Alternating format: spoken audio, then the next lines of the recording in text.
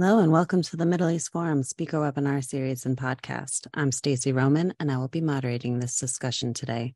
We're pleased to have Mordechai Kedar, a lecturer at Bar-Ilan University and vice president of NEWSRAEL, a news site focused on Israel, join us to discuss what will Israel's next war look like. Dr. Kedar will speak for 15 minutes and open it up for questions. Should you wish to ask a question, please use the Q&A button located at the bottom of your screen to type your question. And with that, I will turn the discussion over to Dr. Mordechai Kedar. Thank you so much. And I thank also Daniel Pipes for arranging this forum.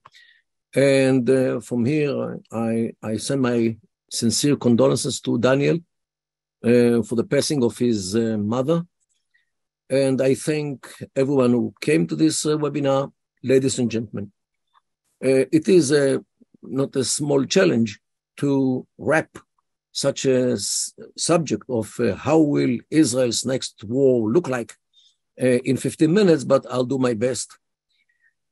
First of all, the background of this discussion is what is happening in the state of Israel for the last, I would say, 8 months, almost 7 months. The demonstrations and the riots here in Israel and blocking of roads and the lists of combatants and pilots and all kinds of fighters who announced that they will not volunteer to the army unless the government stops with the correction of the balance between the Knesset and the judicial system. This phenomenon of groups of soldiers who announce that they are not going to volunteer to the army actually gave a big blow to the Israeli image of an invincible country. Because here in the Middle East, people view each other, and especially Israel, through the lens of power. This is not to the lens of human rights or all kinds of innovations in high tech. First of all, and the most important component of your image is your power. If you are powerful, people will respect you. If you are weak, you are doomed. And this is unfortunately the Middle East. And since this phenomenon of Israelis, soldiers, pilots, so forth, who announced that they are not willing to volunteer to the army unless the government do this and that. This actually reduces the image of the state of Israel vis-a-vis its enemies. And we still have some here in the Middle East, if to mention some, Iran, Hezbollah in Lebanon, and Hamas, and there are more. Therefore, since Israel's image becomes weak, now many of them start thinking that, hey, this is the time maybe to start preparations to the next war. And this is actually what we see in Lebanon. We see it also in other places. We see it recently in Syria, when Iranian troops start all kinds of things in Syria, and we do monitor what happens there. And we do see that the glands of the jihad in the mindset of our enemies become bigger and bigger. And this actually might lead them to start a war, thinking that Israel is stripped of its force and power, and Israel now is an easy prey to deal with. So this is why we here in Israel already started to talk about the next war in open media. I did it, I think it was 4 months ago, when I published an article about the next war, and I think this is the cause for this webinar, which we are now. First of all, we have to remember that the next war is derived from the mindset of our enemies. And in their mindset, the best war against Israel should be from a large number or largest number of fronts, if they can have everyone attack Israel from all the directions, this will be the best. Israel cannot survive. And actually, this is what history shows us. In 1948, the independence war was from Egypt, Jordan, Syria. Iraq also sent troops and some other countries as well. The 1956 war was only with Egypt, but Israel initiated it. And this is actually shows that Israel doesn't want wars with other fronts. The 1967 was with three fronts, Egypt, Jordan, Syria. The 1969-70, the attrition war, which we had both with Syria and with Egypt, definitely two fronts at one time. And the 1973, the Yom Kippur War, was against two countries, means Egypt and Syria. So our enemies always try to make us fight in more than one front in order to be more powerful vis-a-vis Israel and to cause problems to Israel, because Israel now has to divide its forces between two and maybe more fronts. This is why, since this is the mindset here in the Middle East, it's most probably that the next war will be also, at least they will try to have it multi-frontal war.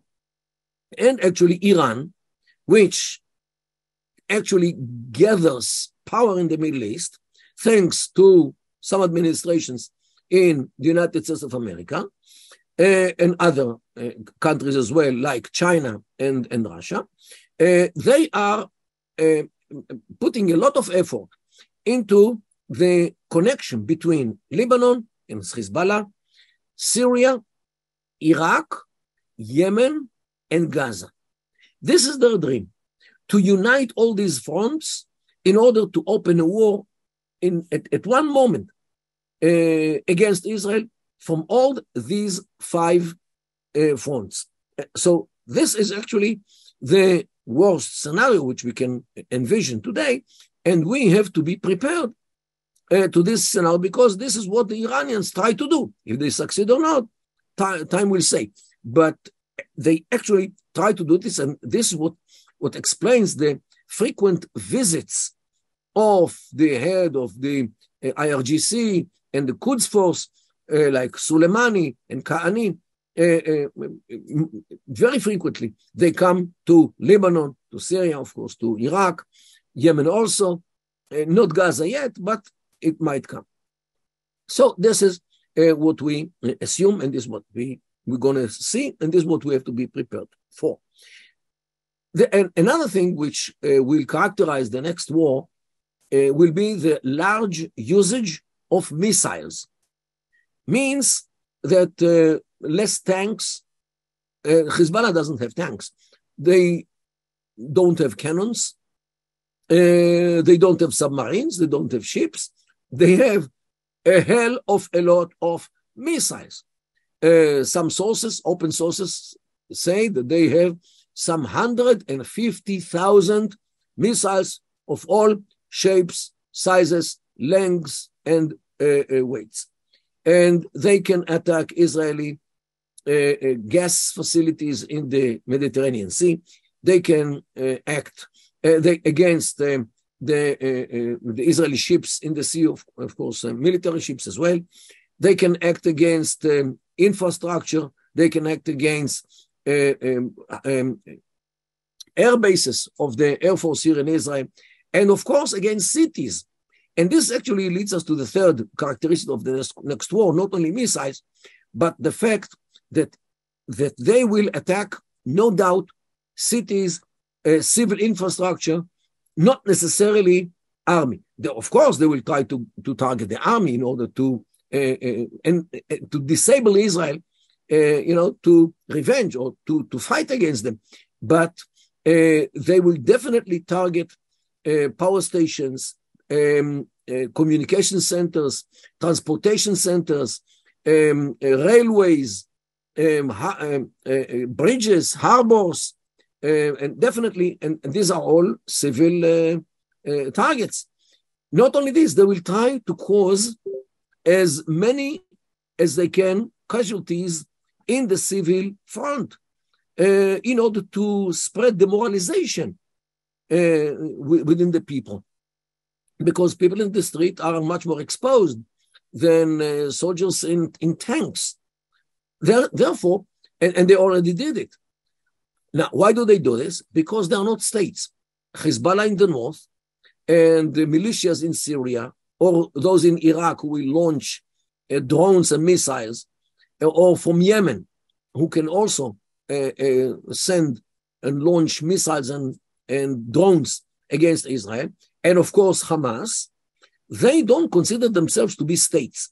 Iran is a state, but the militias in everywhere are not states. And since they are not states, they are not bound by the laws of war which bind states. This is why, from their point of view, a civilian population in Israel are no less attractive target than soldiers of the army. And we have to take it in account, because in every clash with them, the casualties within civil society will be not only big, they will be deliberate. They will deliberately target civil targets. And this is something which usually states are forced to refrain from, because, the Geneva Convention and all these laws of war which bind states, but they don't feel that they are bound by anything, because they are militias, and they call it mukawama. In Arabic means revolution or resistance. Since they are a resistance, against whom I don't know, but they are resistance, they allow themselves to attack their enemy, means Israel, without any restriction, which states have to act according to international law. Ladies and gentlemen, this is the worst scenario, which we all have to get used to in order not to be shocked psychologically when it starts, and unfortunately, God forbid, it might even be this way. And, things might happen only because they can. Since they can do all these things, they can launch missiles, they can launch drones, and they actually today have a battlefield in Ukraine to make sure that the drones are good drones. Now, they launch them, maybe the Russians are launching them against the Ukrainians. So they can get feedback from Ukraine in order to make these drones and missiles as well much better, much more lethal after they try them on Ukraine. And here, I would like to give one comment about Ukraine. What happens in the Ukraine when all these things happen? The civil society is being attacked tremendously. The usage of missiles and the fact that Russia attacks in many places in Ukraine actually reminds us the scenario which I'm talking here. Of course, it's one state, Russia, but it has common denominators with what we have here, what we might have here. And the world continues to roll over. And the heaven do not fall on earth. And this actually what implicitly legitimizes what happens in Ukraine, that the world continues its daily life, although a state is devastated by Russia. This actually gives the Iranians the idea that even if they attack Israel in such a vicious way, which I described, the world will not take it so seriously, just like the world doesn't take so seriously what happens in Ukraine. And it encourages them and makes their, as we say, the jihad glands more and more bigger. And this is in very short, only in few points, what I think will be the image of the next war between Israel and its enemies. All right. Thank you so much for that. The first question we have is from Michael Kerbel asking, in your opinion, what is more likely, a civil war from within Israel, a war or war with our neighbors, or no war at all? And what might the time frame of each be? Well, civil war in Israel between whom? Between the Israel and the Arab population, who are 20% of our citizens. We have already seen 2 and more years ago, in May 2021, we saw the riots of Arabs in Israel. Some Jews were killed, and this definitely was something which might repeat itself if they do it again. So definitely we have to get ready to the inner front between Jews and Arabs, as we already seen in May 2021.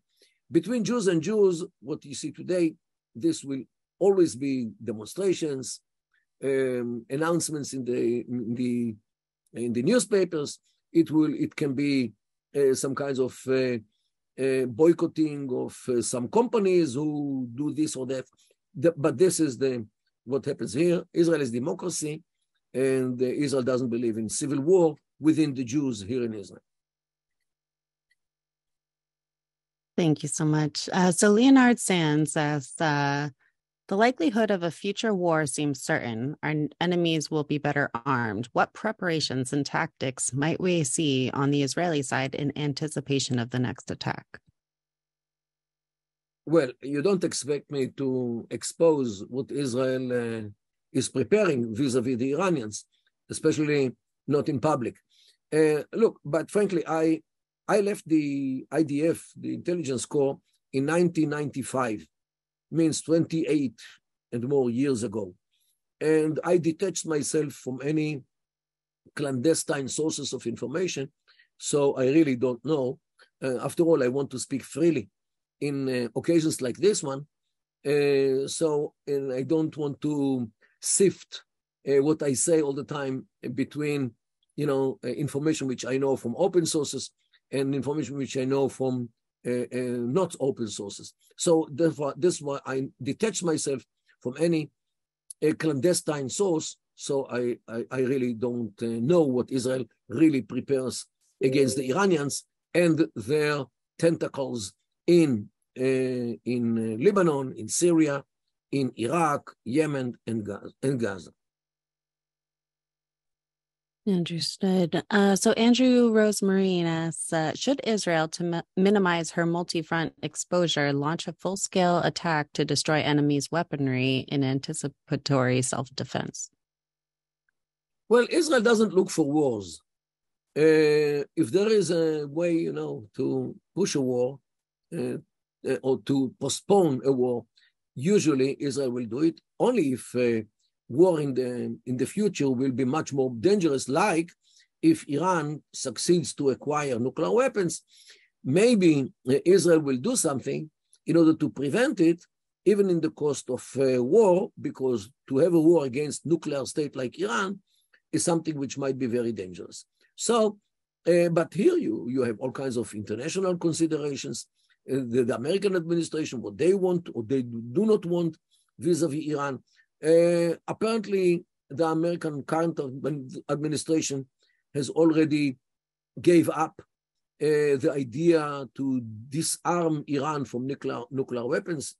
So, okay, the United States might have different, I would say, accounts compared to Israel. Israel will have to decide what Israel is doing according to Israel's interests and not so much as it is according to American interests.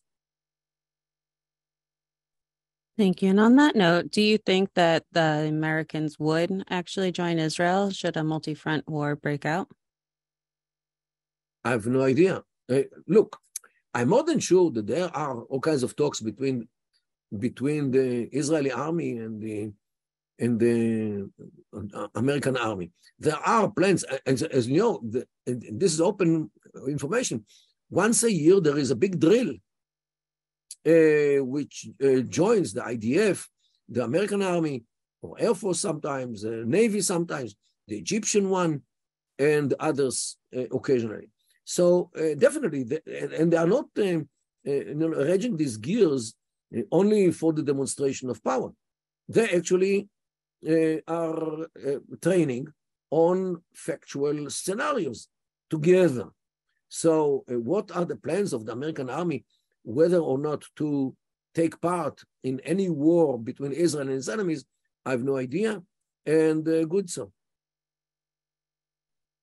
Thank you. Larry Greenberg asked, will Israel hold the states from which the attacks occur responsible and make them to suffer the consequences? Is Israel prepared to deliver an initial massive, devastating response, coordinated attack to beat it down? Look, there is here an idea in Israel that if we only deal with the Iranians, all the others will not dare to do anything against us. Why? Because they are all supported by Iran, all equipped by Iran, all armed by Iran mainly. And without Iran, they have actually no backbone which will unite them all. Therefore, Israel doesn't have to deal so much with Hezbollah or the militias in Syria, Iraq, Yemen, or even Hamas. Israel should concentrate on how to bring Iran to its knees, how to devastate the military power of Iran. And this will actually, just to hit the head of the octopus rather than fighting with its tentacles. This is an idea. This has its logic.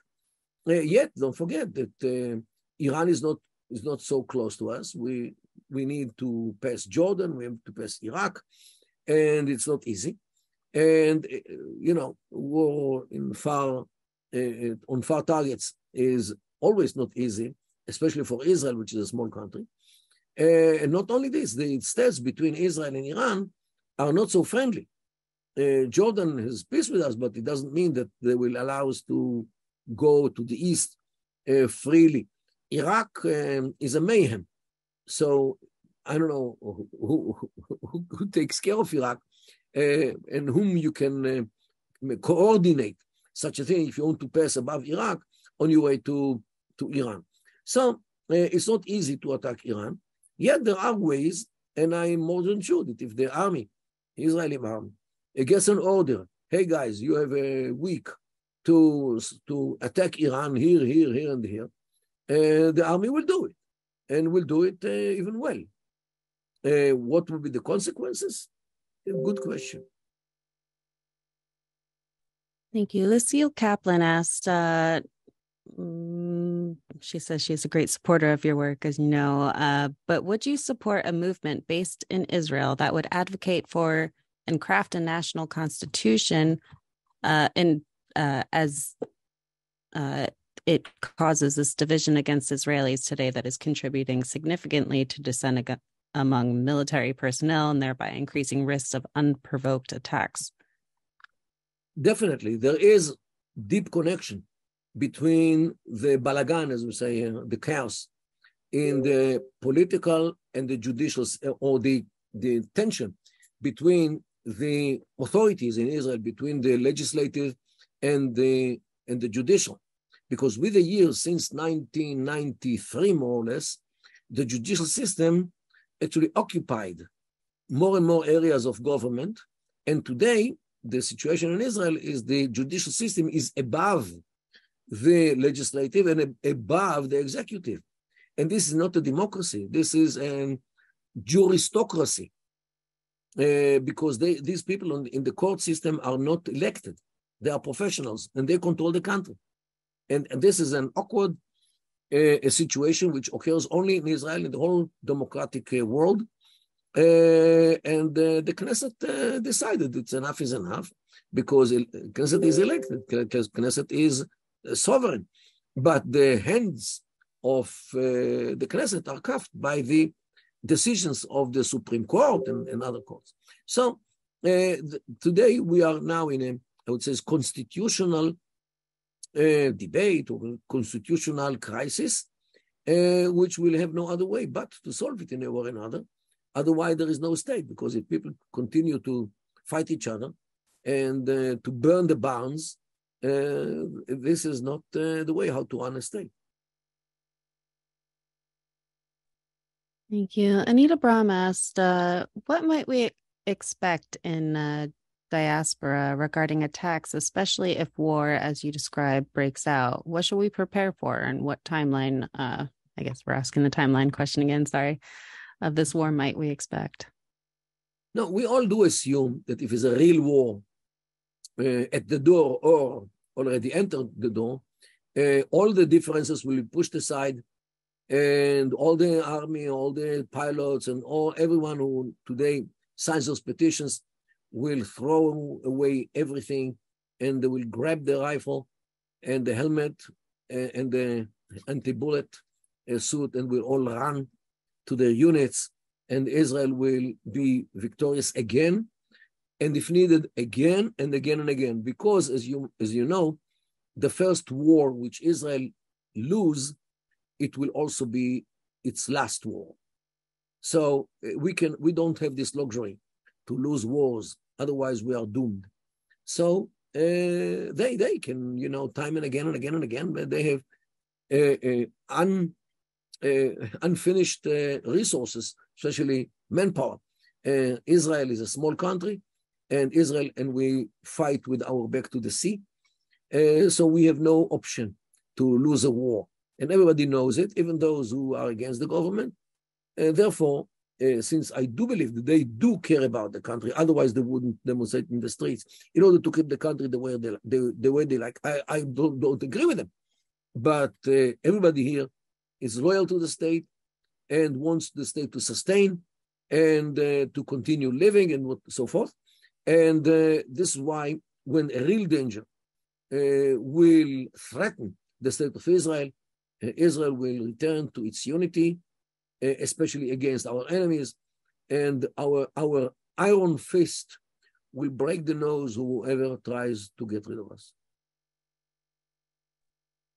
Thank you. An anonymous attendee asked, will establishing relation with Saudi Arabia disrupt the ambition of Iran and change the equation at all?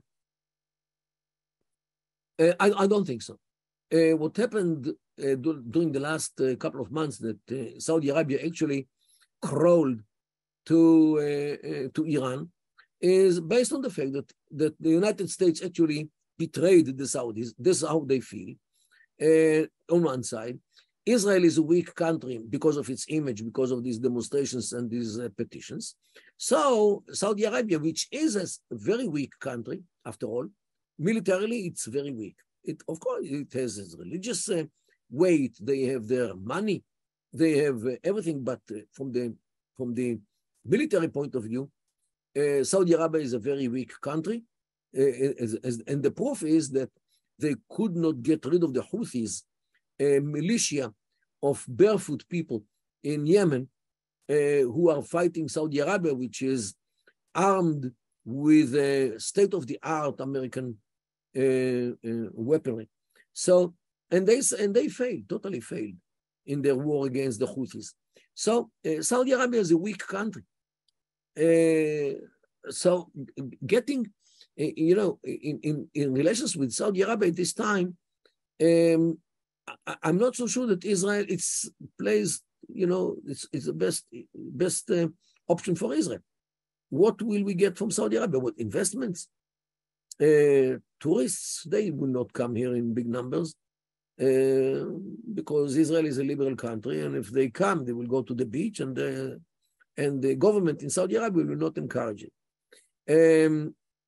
The peace with Saudi Arabia is definitely a dream of any Israeli, left, right, center. Every Israeli wants to see peace with the Saudis, or mutual recognition. So definitely it will contribute to the stature of Israel.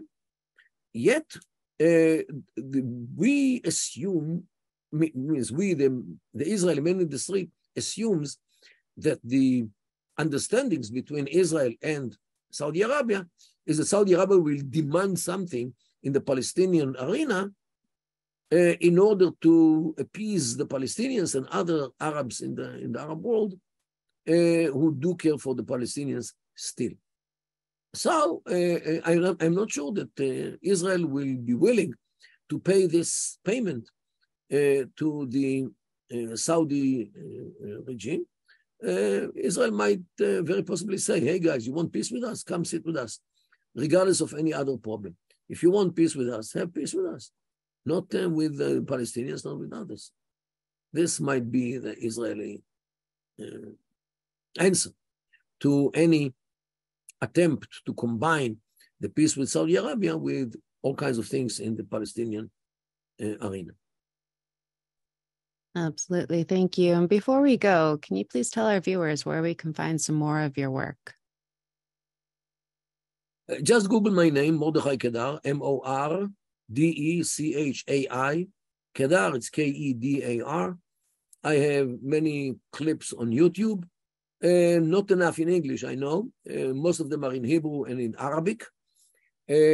After all, I have to address the Arab world as well, not only the English-speaking world.